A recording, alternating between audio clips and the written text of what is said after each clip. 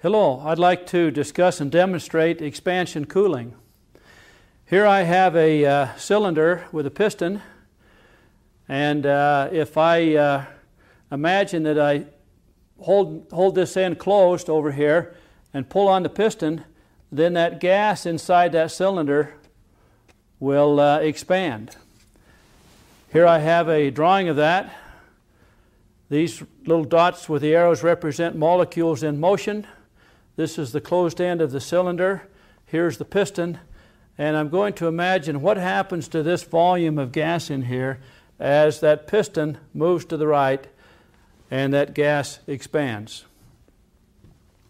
Now, if we think about it carefully, we note that these molecules in here are moving with a mixture of different speeds. Some are moving faster than others, but at a given temperature, there's an average kinetic energy and an average velocity.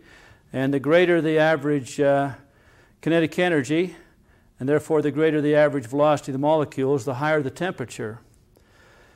Those molecules that are moving at a certain speed come up and strike this target here, this surface of this piston here.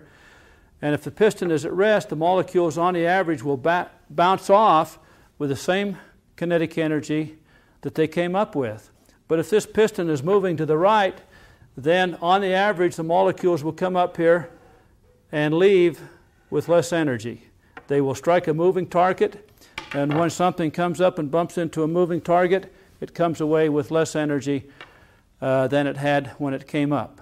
That's basically what expansion cooling is all about.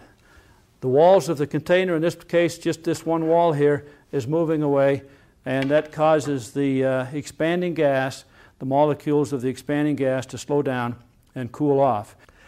Now I'd like to demonstrate expansion cooling with the aid of this little bottle here, where I have a hose connected to it, and this hose is connected to the pressurized air, so that when I turn this valve down here and hold my hand over the top, I pressurize the air inside this bottle, and then when I release my hand suddenly,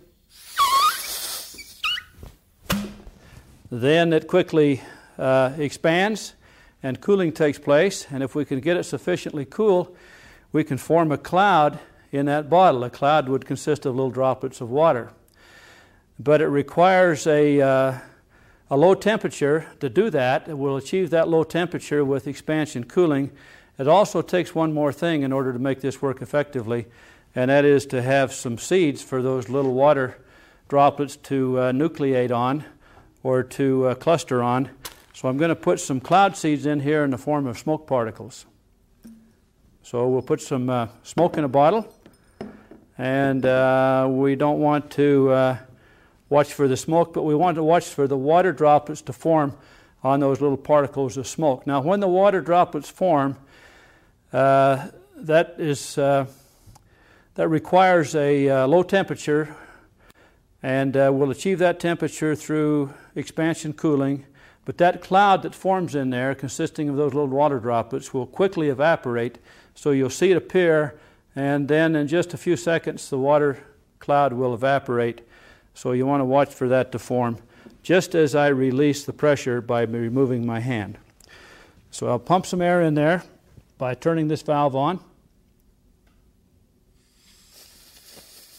Quickly release it, and we see the cloud form in the bottle. Expansion cooling.